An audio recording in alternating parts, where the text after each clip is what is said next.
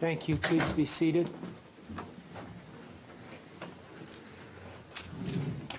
We will go on the record in the matter of State of Utah versus Martin Joseph MacNeill. Mr. MacNeill is present with his counsel. The state's attorneys are present. We are outside the presence of the jury. Counsel, I'm informed that the jury has reached a verdict. Would you bring them in, please?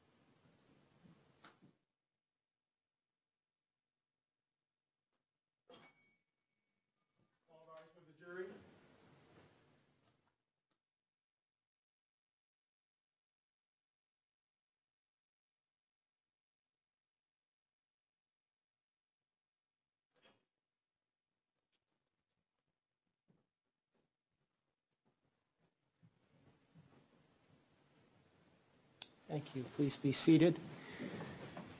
We are on the record in the matter of State of Utah versus Martin Joseph MacNeill. He is present with his counsel. The state's attorneys are present, and the jury is now seated. Ladies and gentlemen, which of you was selected as the foreperson? Thank you. Has the jury reached a verdict? If you'll provide it to the bailiff, please.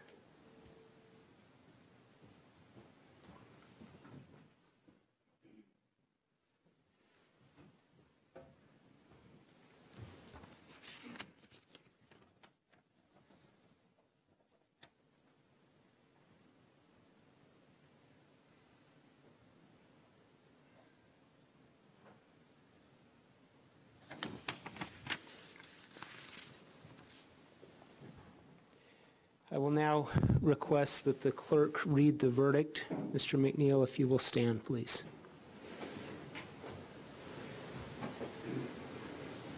State of Utah versus Martin Joseph MacNeill. We, the jury, having reviewed the evidence and the testimony in the case, find the defendant as to count 1, murder, guilty. As to count 2, obstruction of justice, guilty. Dated this night, day of November.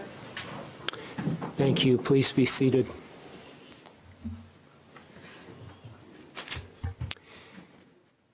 Do either counsel wish to have the jury polled? Yes, please. Ladies and gentlemen, the court will now conduct a poll of each individual juror. I will read each verdict question. Each juror will then be asked if this was his or her verdict. Do each of you remember your juror number? To preserve your privacy, I will use your juror number. As I call your juror number, please advise me if the verdict was in fact your verdict or not. If this was your verdict, please answer yes. If not, meaning you do not agree with the verdict, please answer no. Juror number, to begin with, we, the jury, having reviewed the evidence and testimony in this case, find the defendant as to count 1, murder, guilty. Juror number 9, was this your verdict? Yes. Juror 21, was this your verdict? Yes. Juror 29, was this your verdict? Yes. Juror 43, was this your verdict? Yes. Juror 60, was this your verdict? Yes. Juror 64, was this your verdict? Yes. Juror 67, was this your verdict? Yes. Juror 77, was this your verdict? Yes.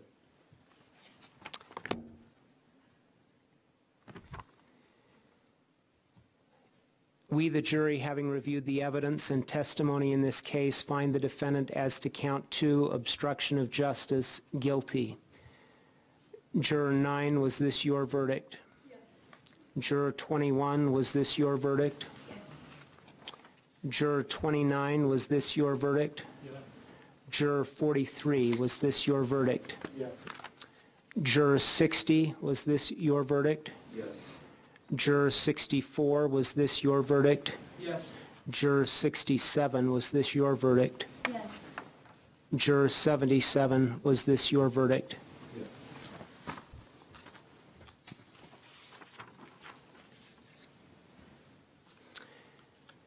I will note that the jury verdict has been provided to me and will be made a matter of the court record. Order that the clerk place it in the file.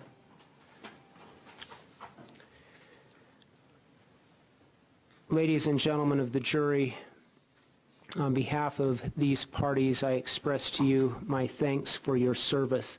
Each of you have served at significant sacrifice to your families, your employment, and to your personal affairs.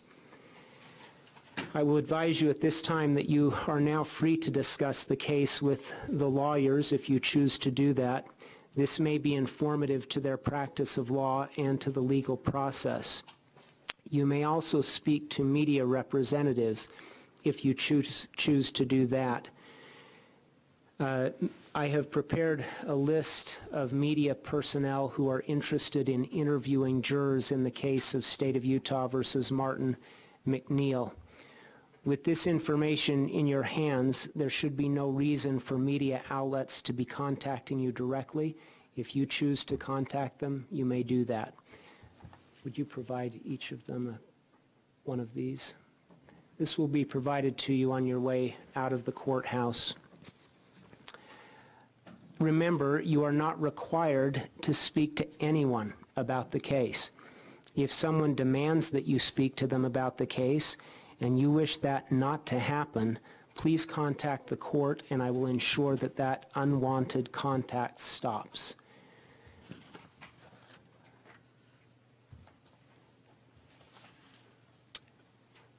You are now discharged from your duties as jurors. Again, with my thanks for your service, all rise.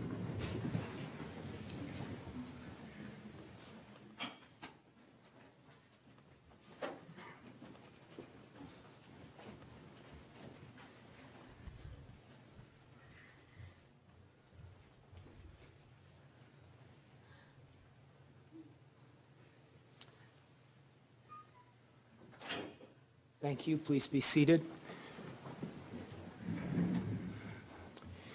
Mr. MacNeill, you have the right to be sentenced no sooner than 3 days nor more than 45 days from today's date. You also have the right under a statute to have a pre-sentence investigation report prepared by the Department of Adult Probation and Parole.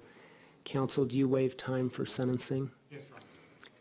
I suspect that the sentencing hearing you may have witnesses or people who would like to speak.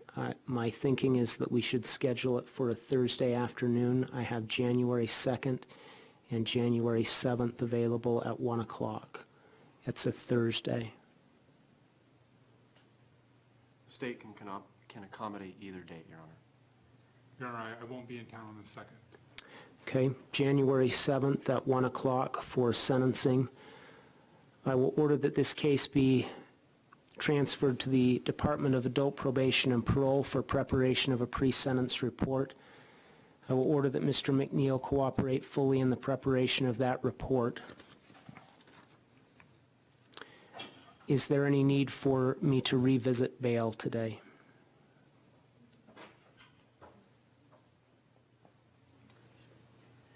Your Honor, I believe he should be held without bail, given the conviction for first-degree murder, carrying a 15 to life sentence. If the court chooses to set a bail hearing, we would request that it be done as soon as the court could be down here from Heber.